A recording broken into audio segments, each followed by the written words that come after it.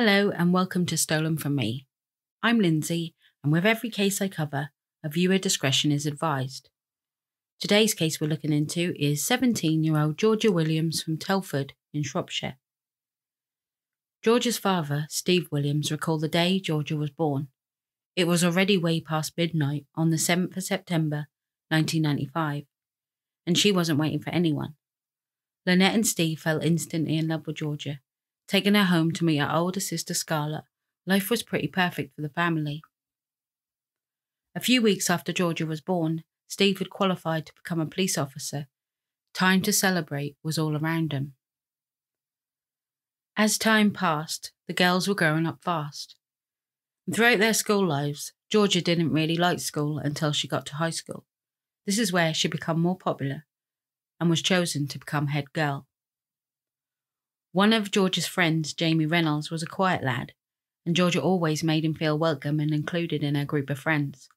Jamie was the same age as Scarlett, Georgia's sister, but he always hung around with Georgia instead. Jamie Reynolds was 23 years old and worked in a local garage. He was described as quiet and somewhat lonely. This is why Georgia, then 17, made an effort to include him in her friendship group.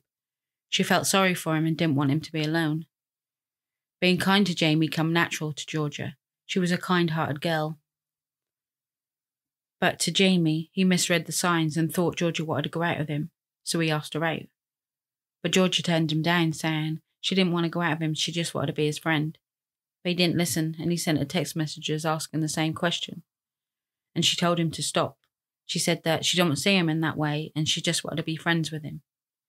Jamie loved photography and wanted to practice taking photographs, so he asked Georgia and her friends to come over to his parents' house for a photo shoot. Georgia agreed to help him.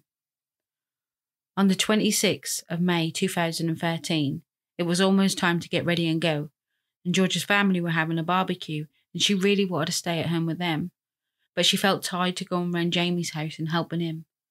And because her friends were going round, she felt like she had to go. He only lived round the corner, so it's not like she had to go far. So she ran up the stairs to get ready for the photo shoot, and as she came back down the stairs, her dad said, "Wow, Georgia, you look just like Olivia Newton-John in the film Grease." Georgia smiled as she ran down the stairs in her blue jeans, white shirt and black leather jacket. Georgia said to her family as she headed out of the door that she'd see him later. She would have arrived at Jamie's house at 7:55 p.m. When she got there, no one was there. She was the first to arrive. She soon found out her friends wasn't even coming.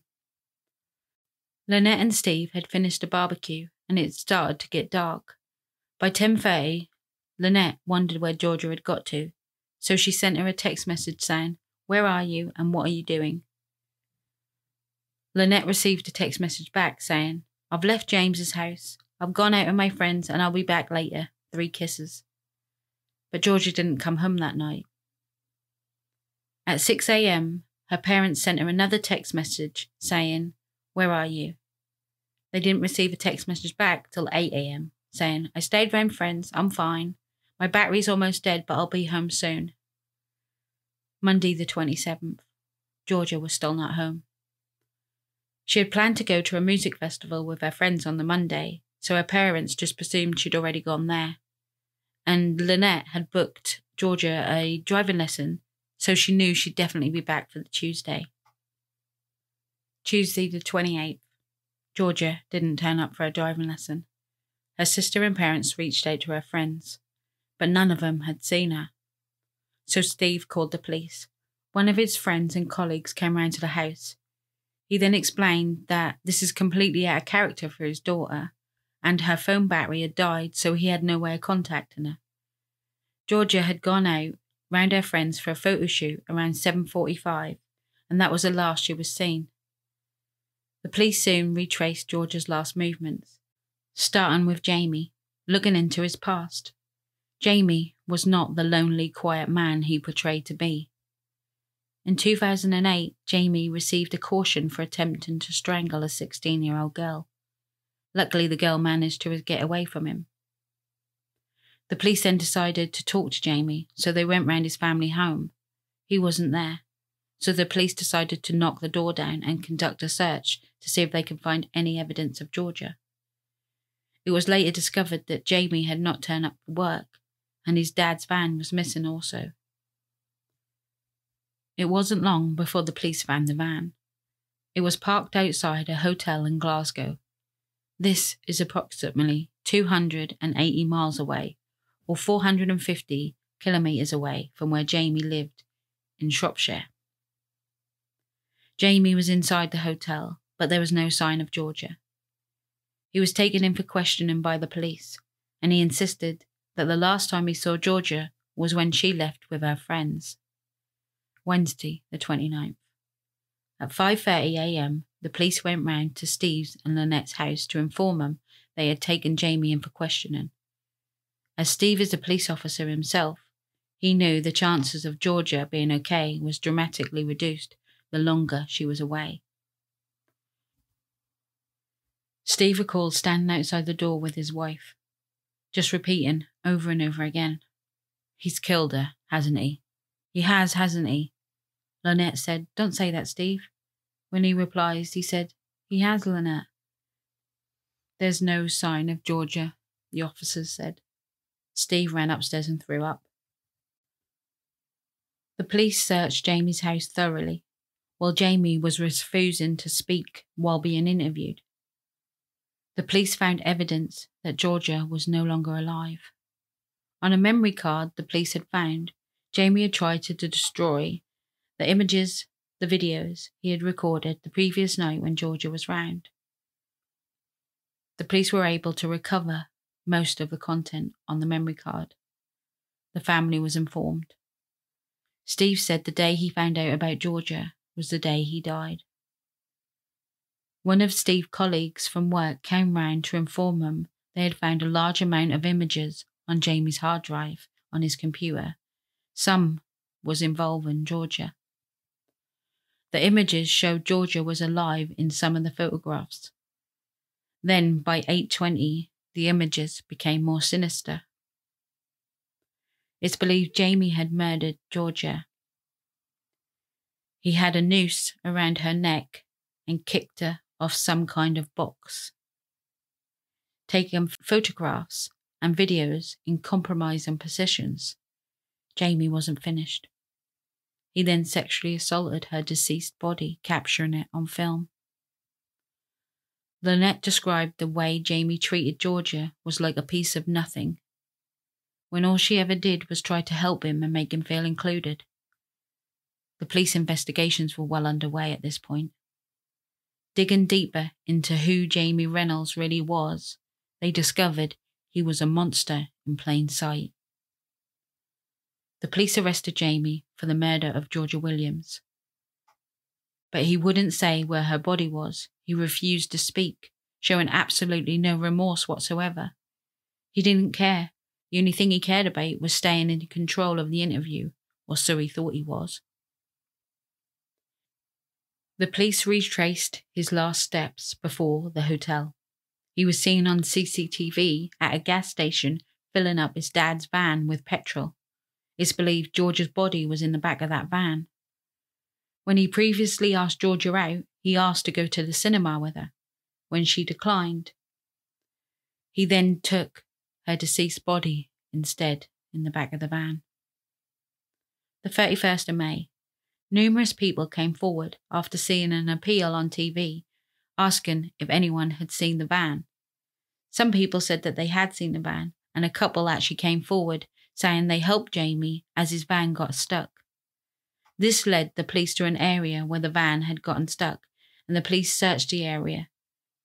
This is where they discovered Georgia's naked body, left in a stream in a remote woodland near Wrexham in North Wales. The police charged Jamie with the murder of Georgia Williams. The 4th of June. Police formally confirmed the body that was found is that of Georgia Williams, identifying her by her dental records. A post-mortem examination revealed she died due to pressure applied to her neck. An inquest was open. When Steve and Lynette and Scarlett visited the Chapel of Rest to say their goodbyes to Georgia, Steve recalled looking at his daughter laying there and seeing absolutely no peace on her face. Scarlett was waiting outside to say goodbye to her sister, but when her dad come out, he wouldn't let her go in. He said to remember her the way she was and not like this. Scarlett had been struggling with the loss of her sister, and Steve thought that this would break her. Scarlett was heartbroken. She just wanted to say goodbye. In 2008, which I previously stated, he had lured a 16-year-old girl into his house under false pretenses, then overpowered her. He then tried to strangle her, but she luckily escaped. The girl went to the police, and Jamie received a caution. This is when the police found out about his unhealthy fascination with adult films, and in particular, snuff films. From the age of 14 years old, Jamie's parents discovered his unhealthy obsession. They blocked the internet from being able to access any adult films or materials, but sadly, when his parents later went away, he was able to bypass the internet and access all these adult violent films. In the images the police had found after the 16-year-old girl went to the police, none of the people in the images was actually contacted by the police. Also, just before Georgia went missing, Jamie Reynolds had crashed into a lady's car. It's believed she had turned him down and didn't want to go out of him either. But again, mistakes were made by the police, and they just put this down to a traffic accident and did nothing. When the police searched his house after Georgia went missing, they found 16,000 plus images, of which were classed as very extreme. They also found 70 videos, which were classed as extreme and violent adult movies, as well as the images. He also wrote stories about people, including his friends, a detailed description of their murder, which Georgia was one of the girls in the story. The photos also included was defaced, and they had ropes around their necks. The 14th of June, Georgia's funeral was taking place at All Saints Church in Wellington. It's believed that around 800 people had attended. It included 150 members of the Air Training Corps, where Georgia had been a member for 4 years. Hundreds of air cadets marched to the church from their headquarters under police escort. Jamie Reynolds appeared in Birmingham Crown Court on the 3rd of October and pleaded not guilty. At first, Lynette and Steve had to sit in court, looking at the man they once knew, but now staring at the monster who killed their daughter, showing absolutely no remorse. And the fact that he actually wanted to go to court and have a trial is unimaginable. December the 2nd, 2013. Lynette sat in court and recalled looking at Jamie Reynolds and seeing him as unrecognisable. She said that he was the smartest he's ever looked. He then changed his plea to guilty. In court, a psychiatrist stated that Jamie was a potential serial killer and classed as very dangerous. The court heard a victim impact statement read by Steve Williams.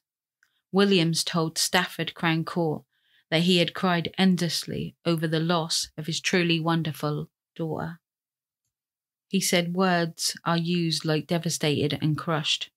They are used to describe the impact such as this.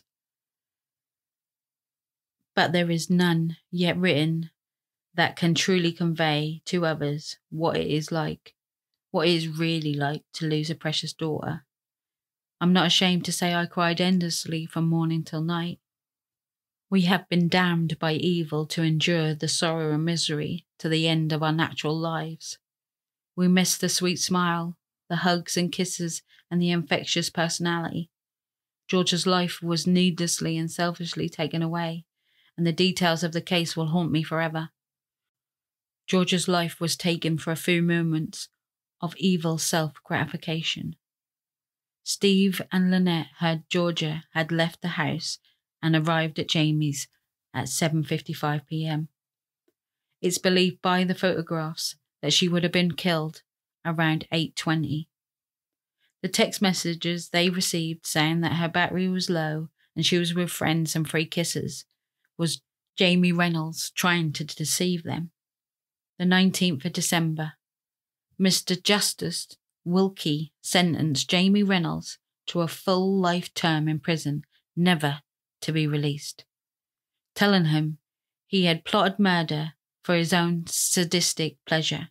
You watched her die in circumstances where you could have saved her life, and doing so was the centre part of your pleasure.